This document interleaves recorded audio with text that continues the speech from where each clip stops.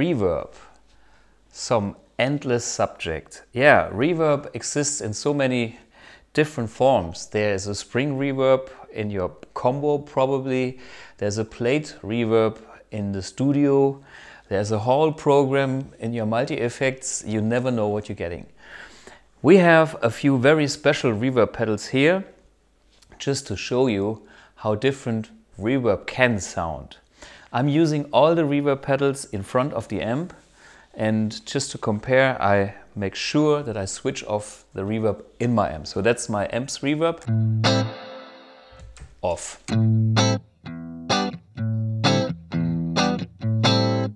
Yeah, let's play.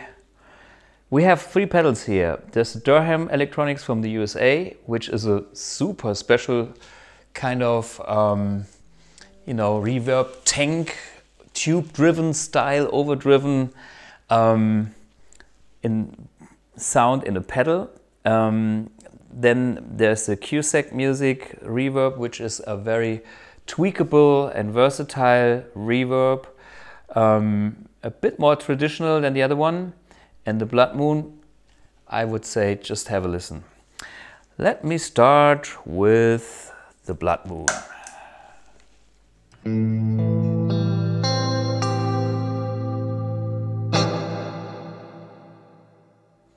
This is a long, nice reverb, okay?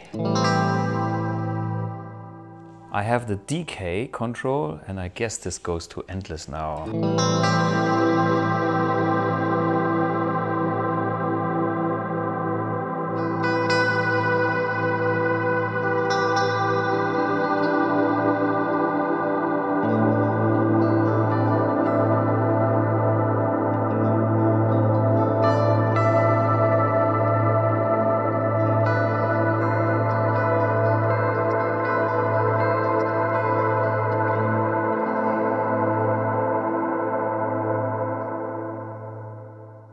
So don't forget to increase the decay on your next ambient record. Yeah, just to compare this with the Cusack Reverb.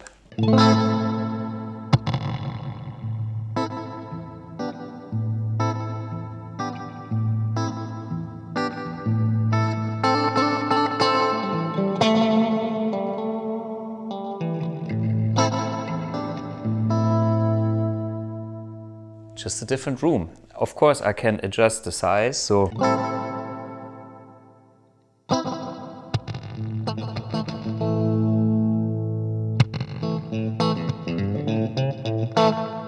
and you can hear these early reflections like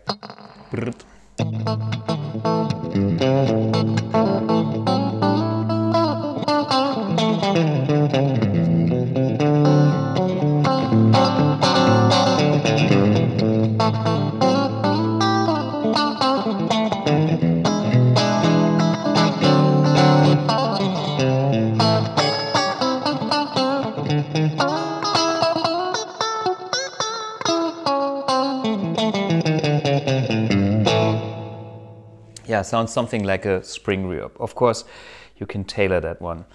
And now we have this very special Durham pedal. The first thing is it increases the gain and it gets some extra overdrive or slight overdrive, but this is the authentic thing for the surf boys.